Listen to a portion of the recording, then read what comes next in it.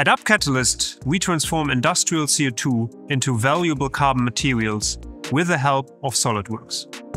Unlike conventional methods with a high carbon footprint, our process uses CO2 as a feedstock and runs at lower energy levels. This means we can produce carbon-negative materials at low cost, helping industries reduce emissions while creating high-performance products. We founded UpCatalyst with a bold vision: to give CO2 a green purpose. From the very start, SolidWorks has been a core part of our engineering workflow, from reactor design to custom-built gas handling and purification systems.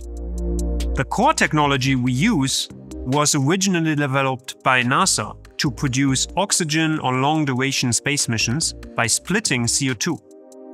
But instead of focusing on the oxygen, we saw untapped value in the carbon it leaves behind.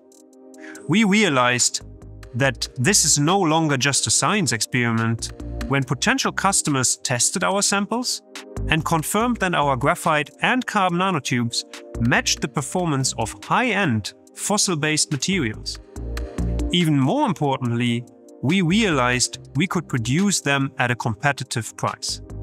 That external validation changed everything.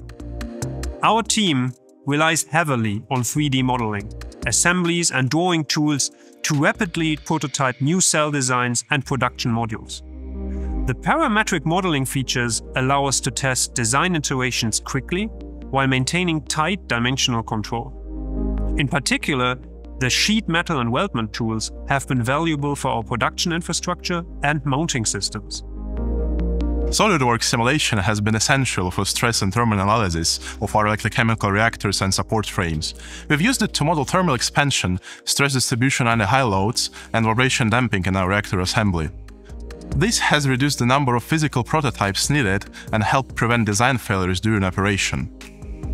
We also use simulation in our material selection process, especially for parts exposed to high temperatures and corrosive environments. As we continue to scale, our CAD work will cover more complex and interlocking systems. Designing entire reactor systems in CAD will be a major part of this evolution.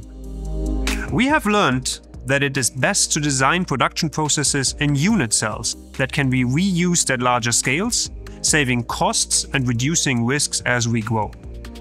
Ultimately, we are giving CO2 a green purpose, turning emissions into essential materials for batteries and beyond.